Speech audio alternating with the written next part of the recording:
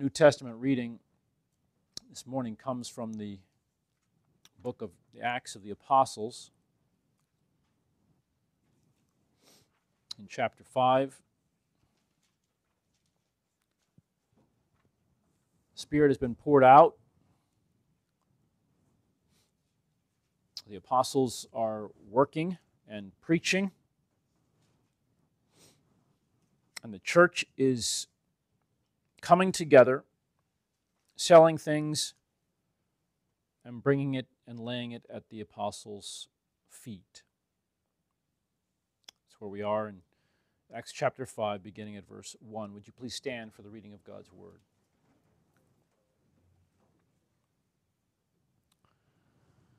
But a certain man named Ananias, with Sapphira his wife, sold a possession.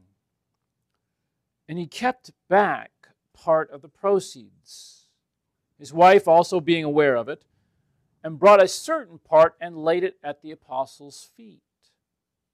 But Peter said, Ananias, why has Satan filled your heart to lie to the Holy Spirit and keep back part of the price of the land for yourself? While it remained, was it not your own? And after it was sold, was it not in your own control? Why have you conceived this thing in your heart? You have not lied to men, but to God. Then Ananias, hearing these words, fell down and breathed his last. So great fear came upon all those who heard these things. And the young men arose and wrapped him and carried him out and buried him. Now it was about 3 hours later when his wife came in, not knowing what had happened. And Peter said to her, tell me whether you sold the land for so much. She said, yes, for so much. And Peter said to her, how is it that you have agreed together to test the Spirit of the Lord? Look, the feet of those who have buried your husband are at the door, and they will carry you out. And immediately she fell down at his feet and breathed her last. And the young men came in and found her dead, and carrying her out, buried her by her husband. So great fear came upon all the church, and upon all who heard these things. Amen. Thus far in the reading of God's Word.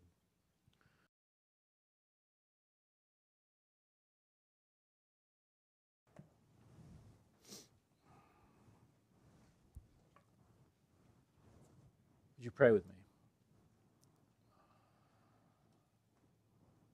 Our Father and our God, we ask now that you would give us clarity, a right understanding of who you are, of who Jesus Christ is, and what you have done. That we may see ourselves as sinners saved only by grace, who've received forgiveness only by the precious blood of Christ. Guide our minds, our hearts, by your Spirit this day. We ask these things in Jesus' name. Amen.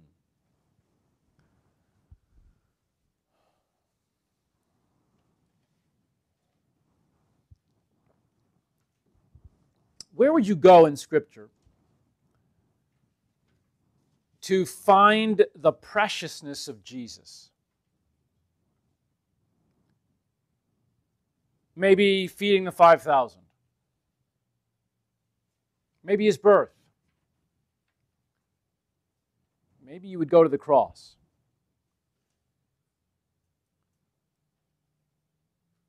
How about to the country of the Gadarenes?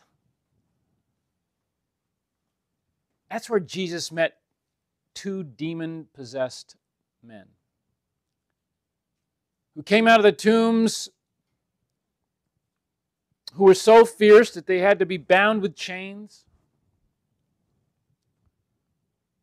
That's where Jesus engaged with the demons within these men. That's where Jesus cast the demons out and sent them into the herd of pigs, wiping out that herd.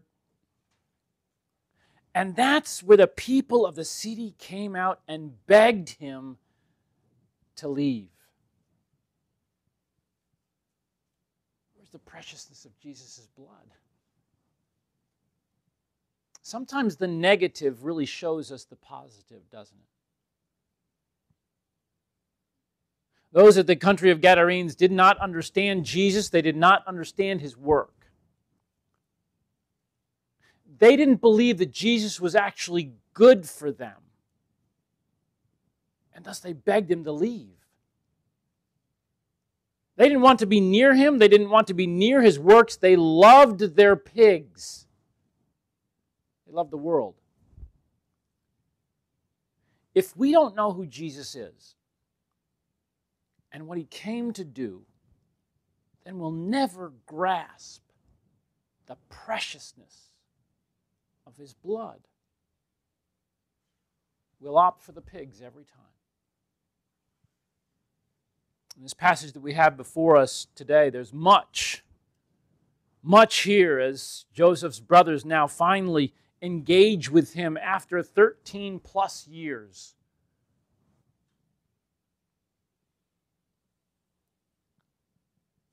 They're not understanding themselves as sinners before a holy God. They're not seeing their end in their sin as being those who will receive the wrath of God. And they're certainly not seeing the blessing of forgiveness. Joseph has been sold off. He's gone down to Egypt, given a ticket by his brothers, so to speak. He's been suffering much toil and tribulation. And while he's been in prison, his family has been caught in sin. But yet Joseph was all along being brought closer and closer to God. Through his trials, through his tribulations, he was being taught to wait upon the Lord. He was being taught humility and righteousness. And finally the time came when he would be brought out of the dungeon and set upon his elevated throne by Pharaoh as he interprets Pharaoh's dreams. 7 years of abundance, 7 years of famine. And now we enter into that account as Joseph's brothers come, seeking that blessing to save them from starvation. I'd like us to see this morning that as one confesses to be a shameful sinner before God and trusts only in Jesus, the free gift of forgiveness can be and is received with fear and joy.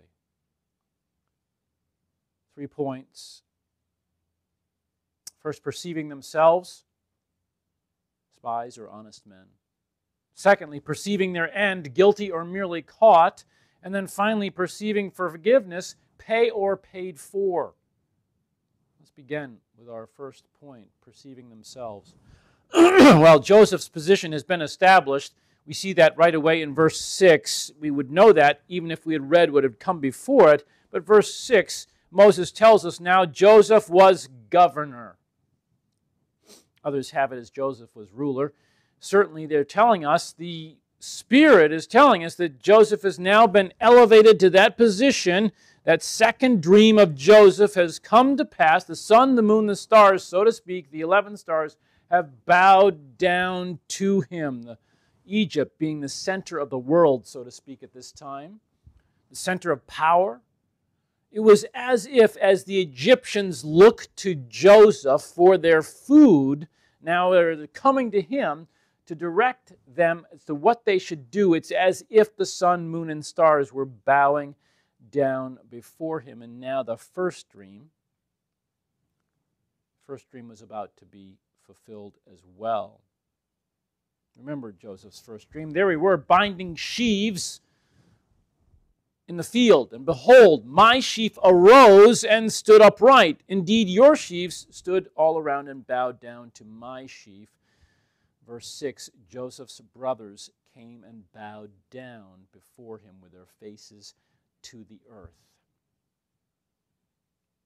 Done. Complete. You might say we can stop here. The 2 dreams of Joseph have been fulfilled. Everything is right in the world. Joseph has a family. He's been exalted after suffering, humiliation, and trouble, and all his dreams have come to pass. Shouldn't that be the end? The brothers are now bowing down before him. Well, not yet.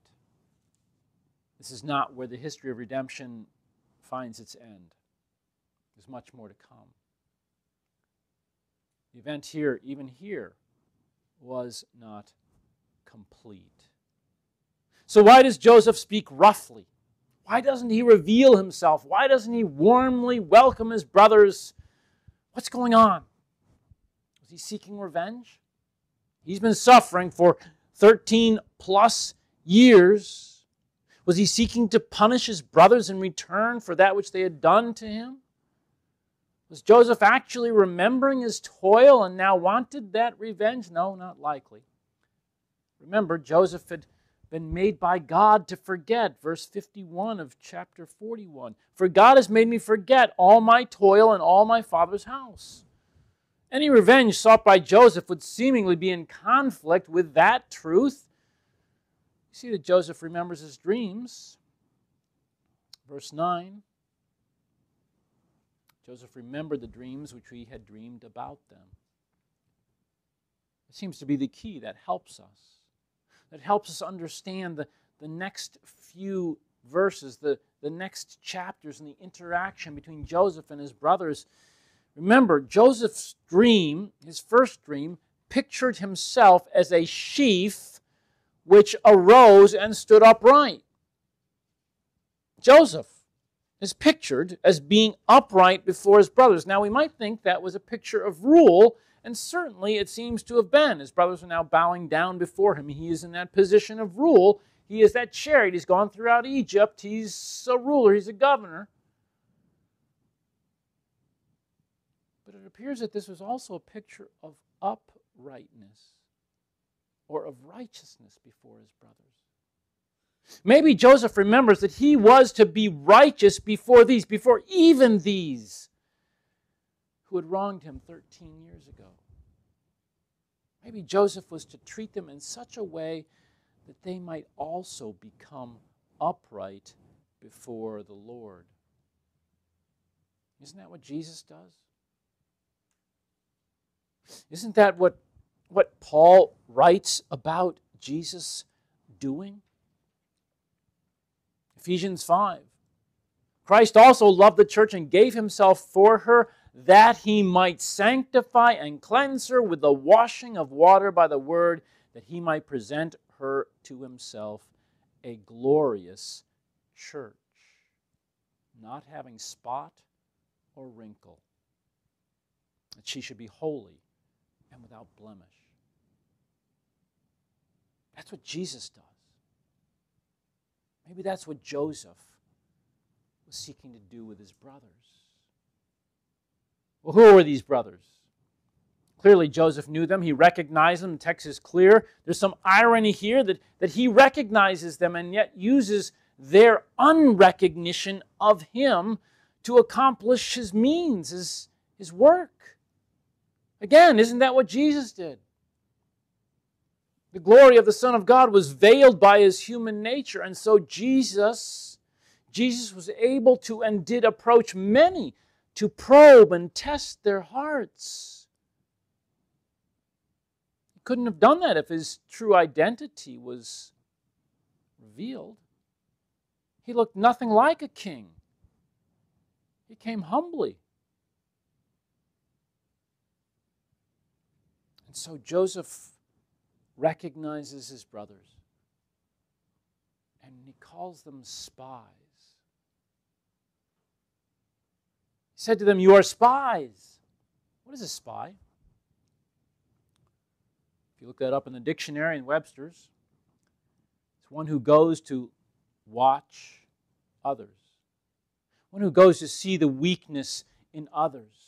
And we think of it in terms of war. We think of it in terms of finding the place where the land is undefended. But we can think of it in terms of one who goes just to observe others, to see where are your weaknesses, where's your downfall, what's your behavior like? How am I better than you?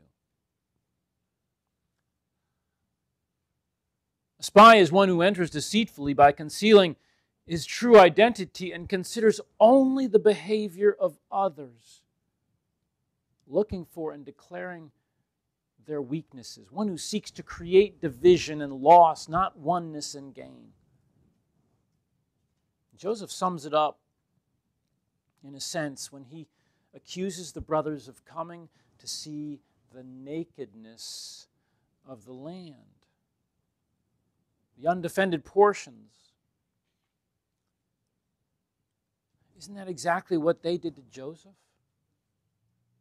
As Joseph is coming to them, as his father directed them to go and see how your brothers are doing, how are the flocks? Isn't that what they did to Joseph? Looking at that undefended portion, what they could remove from him, how they could observe him and create division and loss.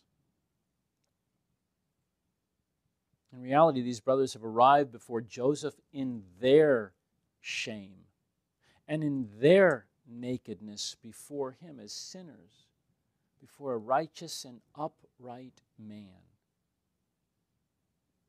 The statement or claim of Joseph against his brothers appears to be full of irony, to call our attention to the estate of the brothers as they bow before the one whom they have offended.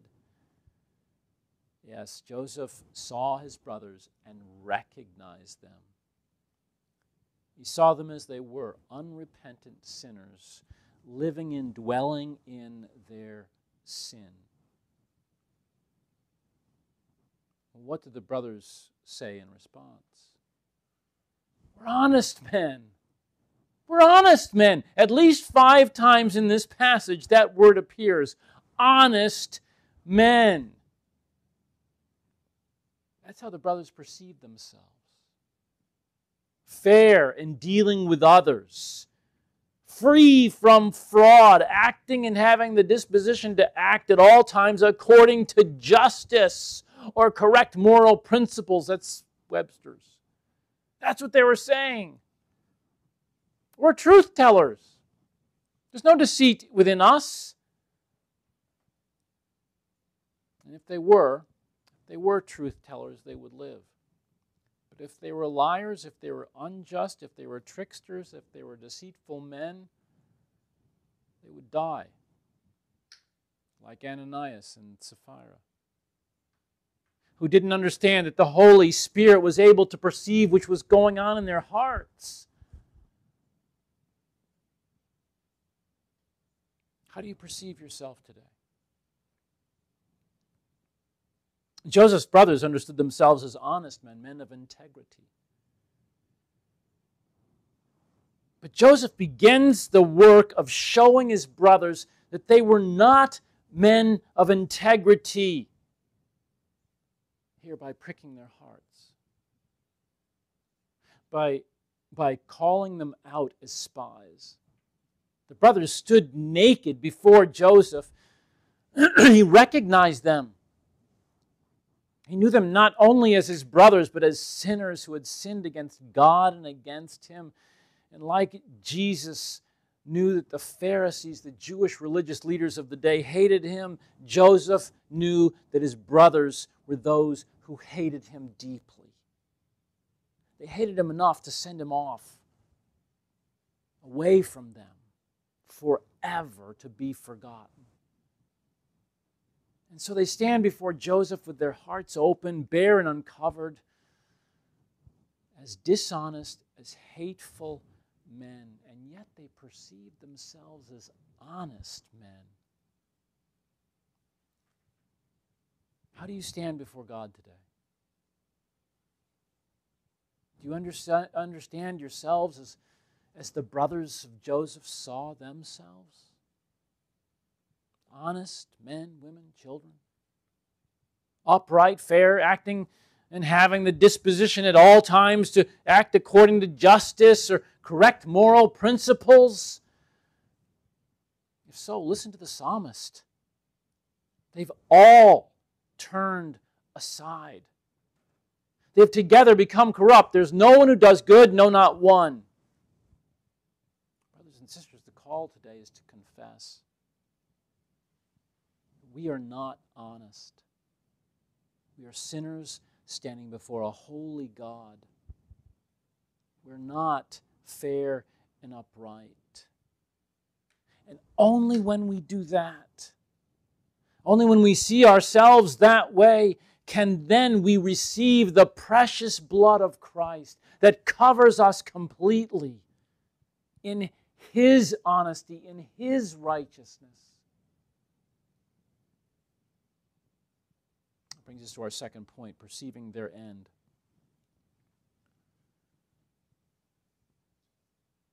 The brothers had now entered into Joseph's realm.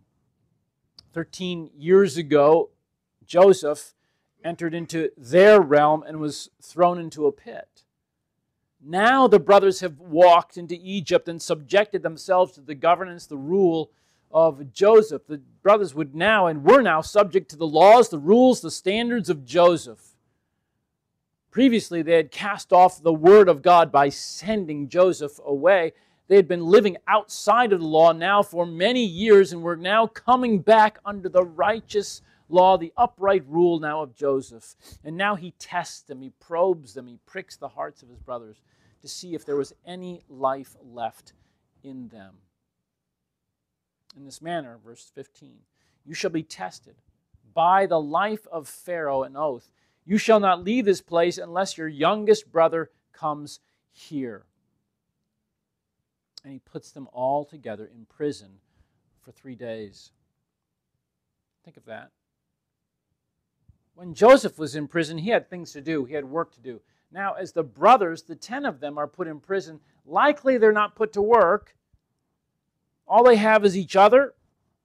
And they've got 3 days now to think, why? Why are we here? Nothing else to do but to dwell upon their situation and why they'd been cast into prison. They all knew that they were going to be kept in that place for a long time. Somebody's got to go get Benjamin and bring him back. And we're here until that happens. Waiting, thinking, talking. Finally released by Joseph, but with a threat of death. Joseph comes to them and says, do this and live, for I fear God.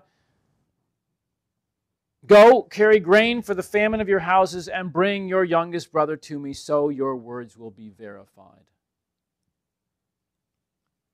It was as if Joseph said, prove your honesty. Prove that truth resides within your lips and within your heart. Do this and live.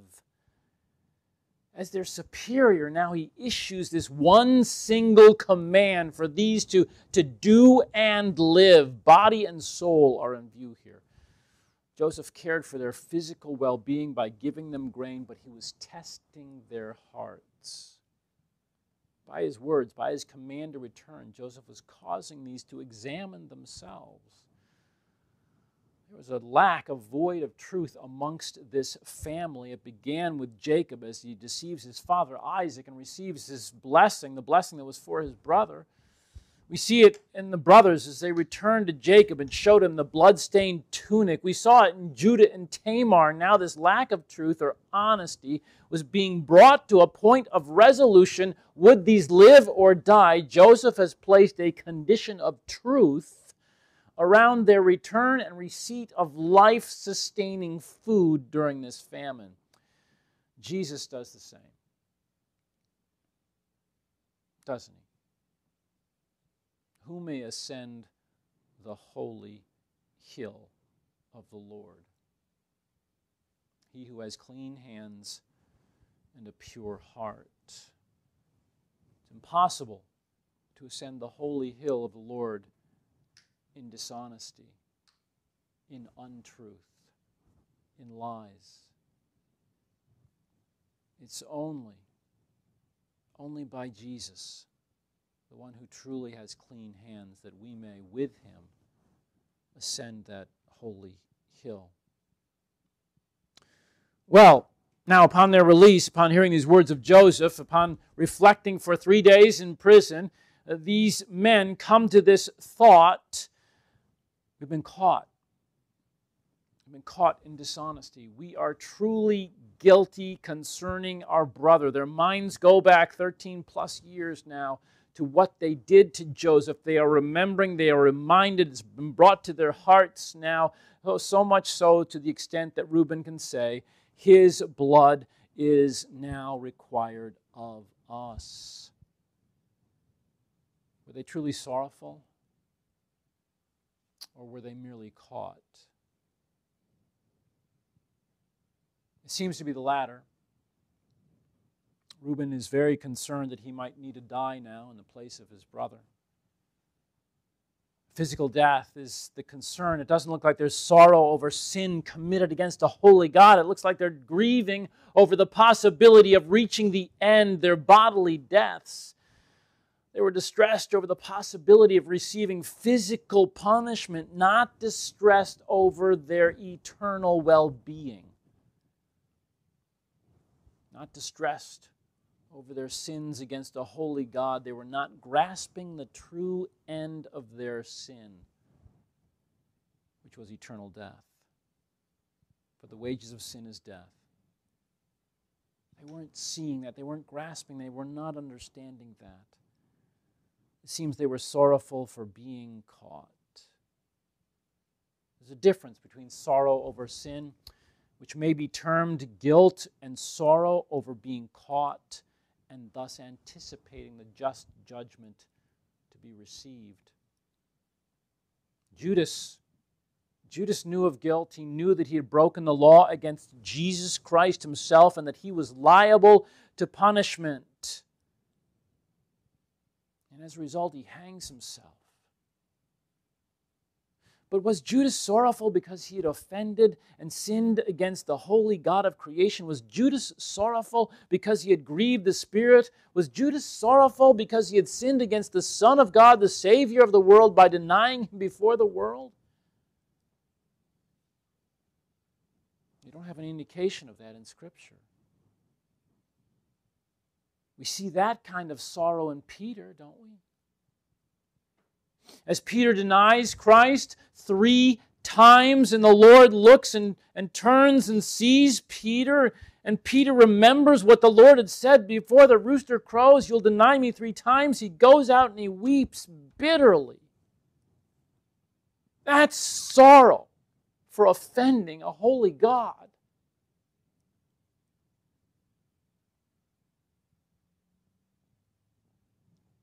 When do you recognize your sin? When do you recognize your transgressions, your wrongdoings?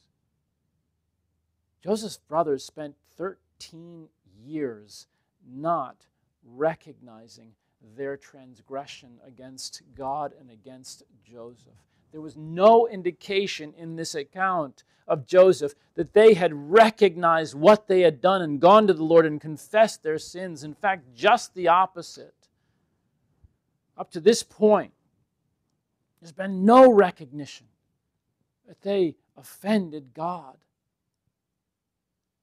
It's only as they are freed from 3 days in lockup in prison that these confessions flow from their lips. When do you recognize your sin? And when you do you do it with the understanding of the true end of your sin? Brothers and sisters, if you do that, that changes everything. When you recognize and confess that you've indeed sinned against and offended not merely your husband or your wife or your father or your mother or your friend, but God. God has been offended. Then you immediately remember that the wages of sin is death, eternal fire in hell, where the worm does not die nor the flame extinguish. When you see the end of your sin, that changes your confession. It changes the sincerity of your confession. It changes the sorrow of your heart as you understand that the offense has been committed against God and is so offensive that the only just and right punishment is eternal death. At the extent of the punishment, the gravity of the punishment must cause you to consider the gravity or the weight of the offense that you've committed against God and how you've grieved the Spirit.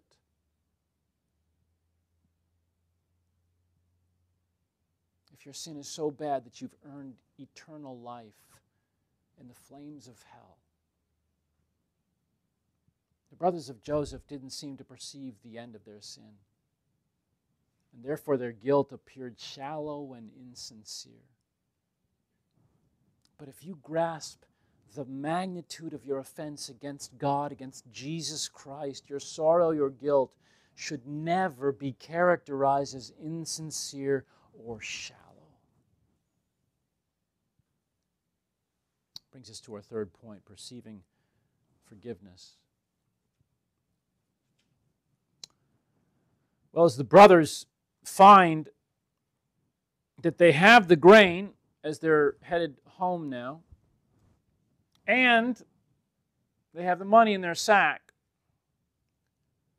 one of them finds it and exclaims to the others, "My money's been restored, and there it is in my sack."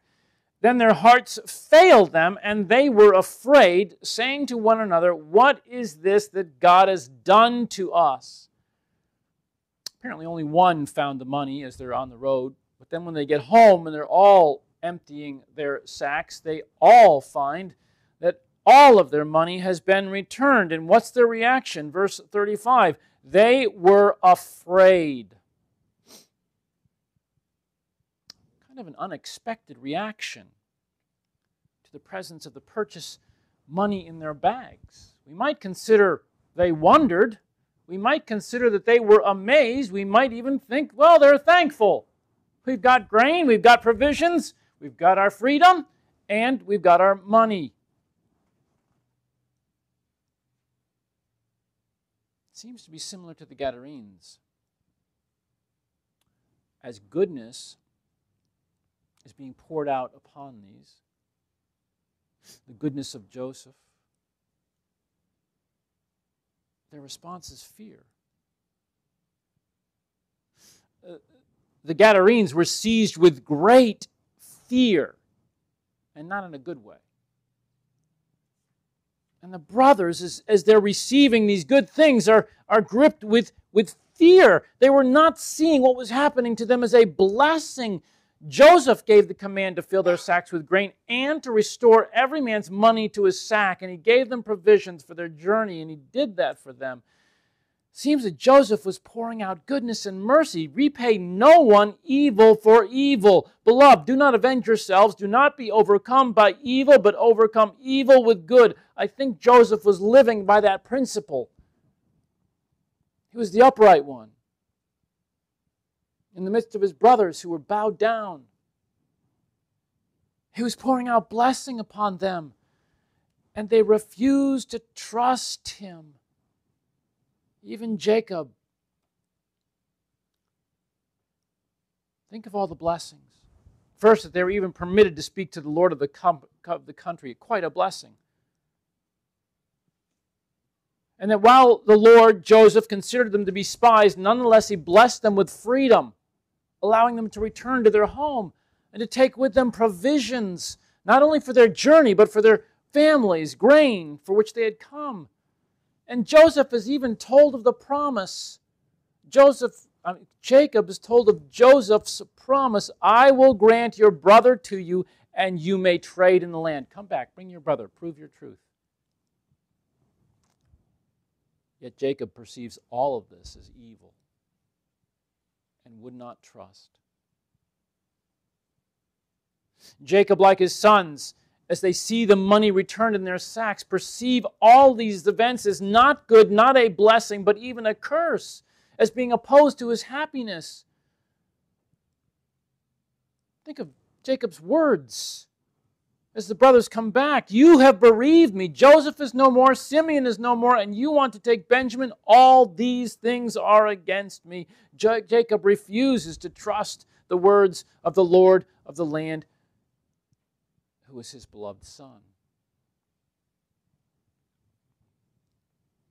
Where was Jacob's concern for his entire family? They were on the brink of starvation, of extermination. Why wasn't he considering their long-term well-being? Why was he only thinking about himself and his grief? How was Jacob perceiving God? as one who is good, or as one who is continually pouring out opposition to him and to his children? Are you seeing the root of the problem in the generations of Jacob? They all lack trust in God. None but Joseph appeared to trust that the Lord their God was working toward their good. Remember the exclamation of the brothers as they see the money restored. What is this that God has done to us? Their perception is that God was against them. And so they fear when they don't understand what God was doing or who God was and is. So Jacob refuses to accept the kindness being offered by the Lord of the land as he perceives that the God of heaven and earth was against him. There's a complete lack of joy. There was no rejoicing because they had received grain. There was no rejoicing that the brothers had been released.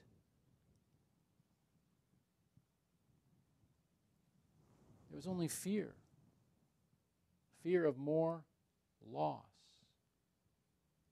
They had no recognition of what God was doing in their lives. Well, brothers and sisters, here's the picture. These brothers could not pay for the food, for the grain.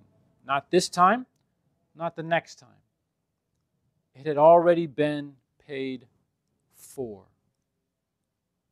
For these brothers, it was not for sale. It was a blessing, a free gift from the one they perceived to be against them. Does it remind you of anything? Hoping that it reminds you of the blood of Christ.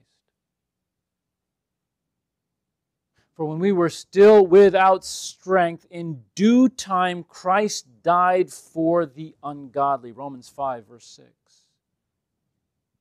For if when we were enemies, we were reconciled to God through the death of His Son, much more, having been reconciled, we shall be saved by His life. Romans 5, verse 10.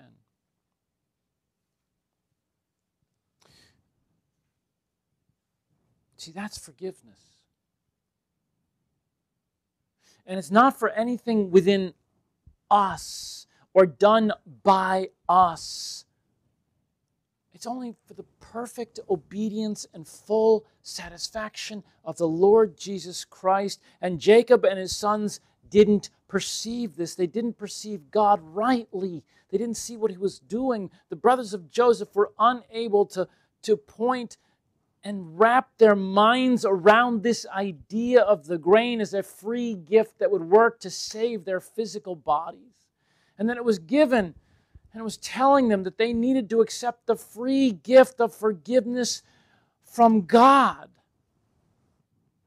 That the brothers of Joseph, as well as the father of Joseph, Jacob, needed to come to trust God that they might be saved.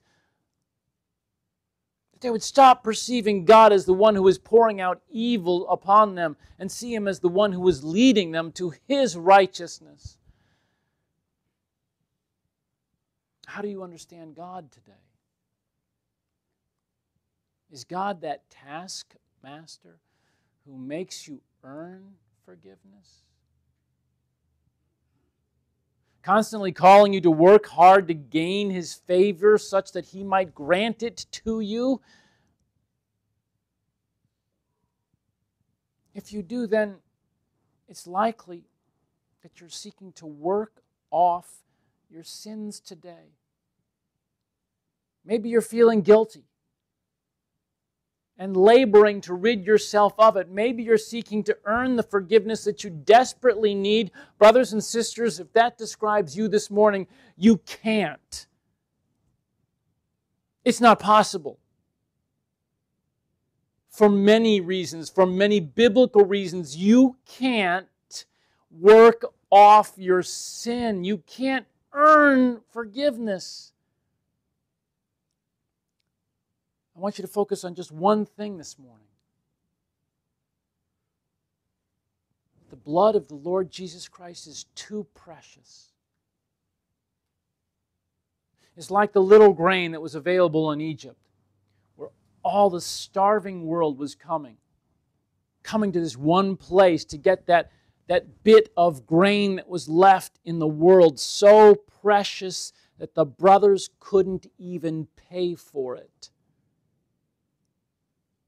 That's the cleansing blood of the Lord Jesus Christ, which does work forgiveness, which in a sense is forgiveness, and it is precious. It cannot be purchased. The cost is too great. It can't be purchased because it's given freely. And this is grace. It's only by grace that you can be forgiven. For by grace you've been saved through faith, and that not of yourselves. It's the gift of God, not of works, lest anyone should boast. Oh, brothers and sisters, that we would praise God, that He loves us so much that He would give us as a free gift the precious blood of Christ to wash away our sins.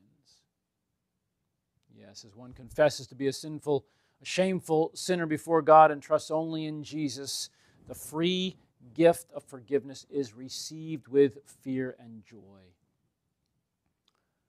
The Gadarenes did not trust that Jesus was good for them. They longed after their pigs and this world. I was afraid that Jesus was taking that away from them. Brothers and sisters, the Lord Jesus Christ has poured out blessing upon us. Foremost is His blood. What a precious gift we have in our Savior. Let's rejoice in Christ. Amen. Our Father in heaven, help us, Lord God. We are sinners who are prone to forgetting who You are. We are prone to forgetting that You are the God who gives us good things, and especially the preciousness of the blood of Christ. We are those who think upon ourselves as good people, and Father, we pray that You'd help us and remind us that there is no one good, that there's only one, and that is the Lord Jesus Christ. And we pray, Father, that You'd lead us and guide us into praising You for the forgiveness, the free forgiveness we have in the blood of Christ. We pray all these things in Jesus' name. Amen.